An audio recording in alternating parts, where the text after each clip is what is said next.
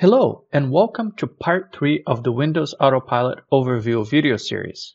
In this session, we'll take a closer look at the OEMs and partners' experiences with Windows Autopilot. In the previous session, we took a look at the Windows Autopilot experiences from the IT pros point of view. Let us now take a closer look at the OEMs and partners' experiences. The key to this stage for OEMs and partners is to ensure that devices are shipped based on the requirements defined by the IT pros for each of the scenarios that Windows Autopilot will be used for. For example, the operating system version that devices will be shipped with, and any potential hardware requirements such as TPM 2.0, which is required by the pre-provisioned deployment and self-deploying modes of Windows Autopilot.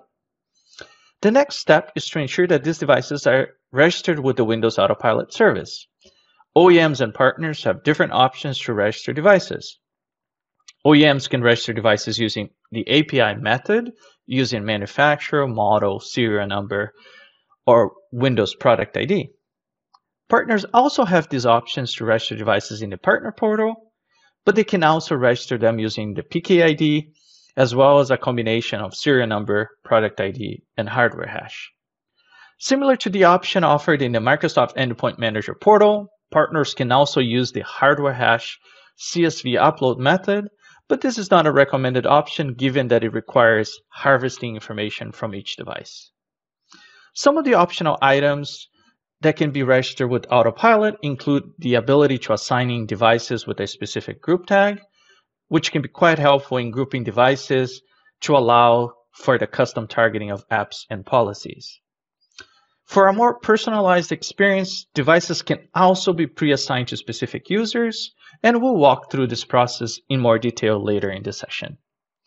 Partners can add value by executing the Windows pre-provisioned deployment workflow of Windows Autopilot to ensure that devices can be pre-cached with all required apps and policies prior to shipping the devices to end users.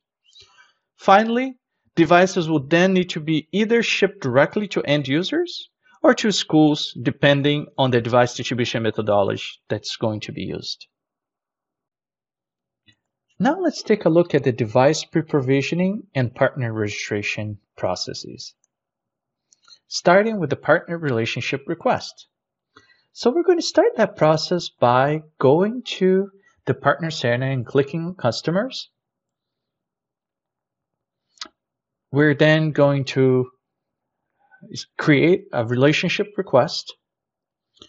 And in the relationship request, for Autopilot registration purposes, you do not need delegated administrative privileges, so you can uncheck that if that's not your intent. And you can see that the link in the request below is going to get adjusted accordingly to determine whether or not additional delegated privileges has been granted.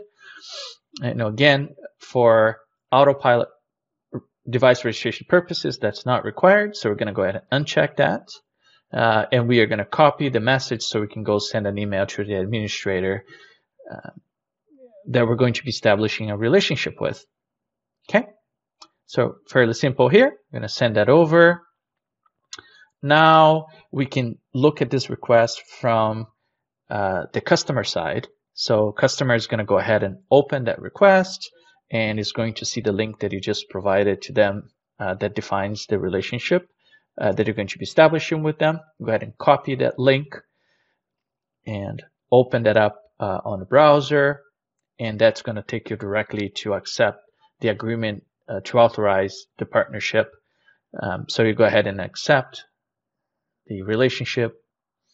And once you've done that, you'll see that you're going to be able to confirm the type of rights that the partner is going to have in your tenant. In this case, it's simply a reseller with no roles assigned because we did not choose to do the additional delegated rights.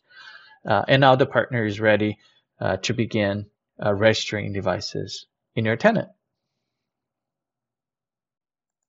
Now that we have gone through the initial steps of establishing a relationship with a partner, let's take a look at the steps partners will take to register devices. First, we'll start by going to the Microsoft Partner Center portal and selecting the customer option, and searching for the customer that we just established a partnership with. In this case, it's the I4E school district.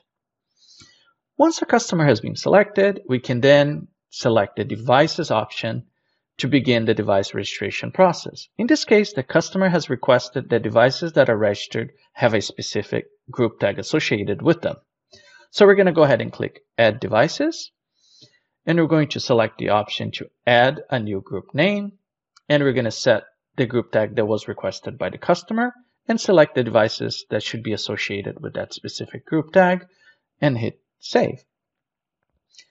Once these devices have been processed, we can then confirm that they were uploaded successfully into the customer's tenant and confirm that we have the right serial number. So now the device processing has been complete. We can now verify that the device serial number is correct. In this case it is, and it begins with 9199. We can now switch over to the customer side by going to the Microsoft Endpoint Manager portal and then go to Devices, Windows Devices, and Windows Enrollment. We should be able to see under Devices all of the devices that are currently registered. Intune syncs devices that are registered to the Autopilot service every 12 hours. But if you want devices to be brought in right away, we can select the sync option and hit refresh. And we can now confirm that the device that we just recently added indeed got registered into this customer tenant. So what we can do now is to verify in Azure Active Directory that this device object has also been created in the tenant. So we'll go to Azure Active Directory, click on Devices, and confirm that this device has indeed been added to the tenant, which indeed it has. It starts with 9199. The other thing that we can do is that we can confirm that any specific group, dynamic group in this case, that is pulling in any devices that have that specific group tag that we just added, now gets updated to include that specific device that we just added. In this case, we have a group that's pulling in devices with that specific group tag, and we can confirm that this device was indeed pulled in into that group.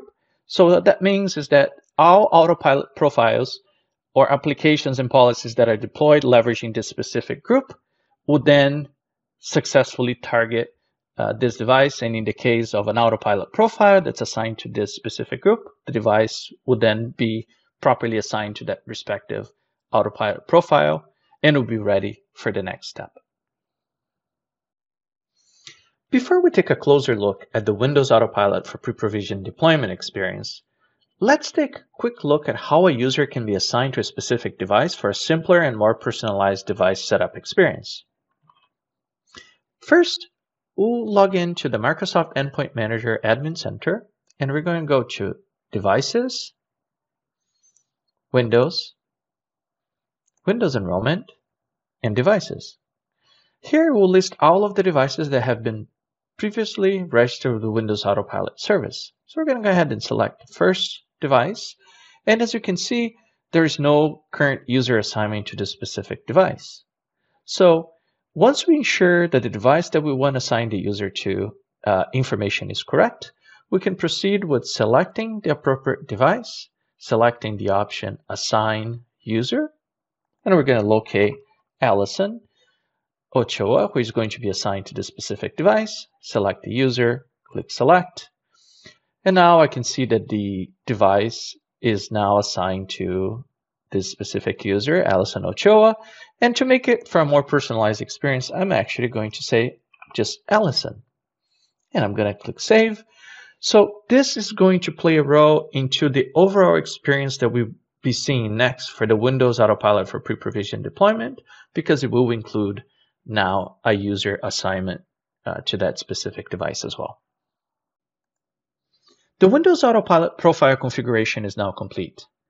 Let's walk through the Windows Autopilot pre-provision deployment workflow.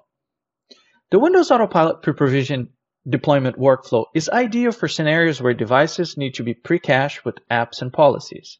Those policies and apps can be targeted to the device, or in the case that the device is assigned to a specific user, it can also be targeted to the user. This scenario is also ideal for ensuring that devices get MDM enrolled before the end user walks through the end user part of the flow.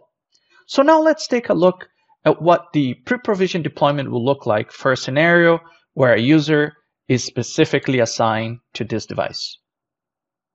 The device will then boot into the out-of-box experience. Once it gets to the out-of-box experience, you can then select the region and hit Windows key 5 times and select the Windows Autopilot provisioning option and select Continue. We'll then pick up the Autopilot profile that's been assigned to this specific device, and we can confirm that picked up the right organization and the assigned user that's been assigned to this device, which is Alison Ochoa. And we'll hit Provision. Now we get to the very familiar enrollment status page, and the device preparation stage is where the device is going to get properly MDM enrolled. And once that step is complete, we'll move over to the device setup part of the process, which will process any security policies, certificates, network connections, and applications that are targeted, as I said earlier, to both the device and the user. And once that part is complete, since this is only the admin part of the flow, you'll get a green screen if everything went well, and you can just select the option Reseal to complete the process. If something went wrong during that process, you would see a red window with a specified error that occurred. Once that process completes, the admin portion of the process is complete, and the user can now walk through the end user experience part of the flow. This is the end of Module 6.6, Windows Autopilot for OEMs and Partners. In the next and final session, we'll be taking a closer look at the end user's experiences with Windows Autopilot.